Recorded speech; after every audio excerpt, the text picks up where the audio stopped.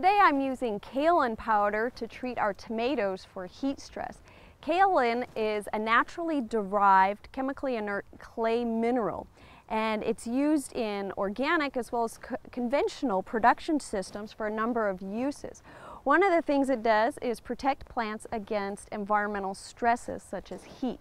It's also used to suppress diseases and to fight certain insect pests as well. I'm going to be using it in our tomatoes to protect against heat stress. Some of the products containing kaolin are labeled for such use on a number of different crops. And I'm hoping to reduce the heat stress and water stress during the hottest times of the year, and ultimately to reduce cracking in our fruits. Now, kaolin is a wettable powder, and we mix it up into a spray tank. I've seen some people apply it with a watering can, and what we want to do is just mist our plants, and we want to make sure we get really good coverage on both sides of the plant.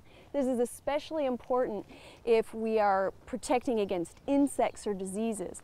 And as the product dries, it's going to leave a white film over the leaves. And I treated this one a little earlier. It's not quite dry yet, but actually here you can see how it has this nice white film on the leaf.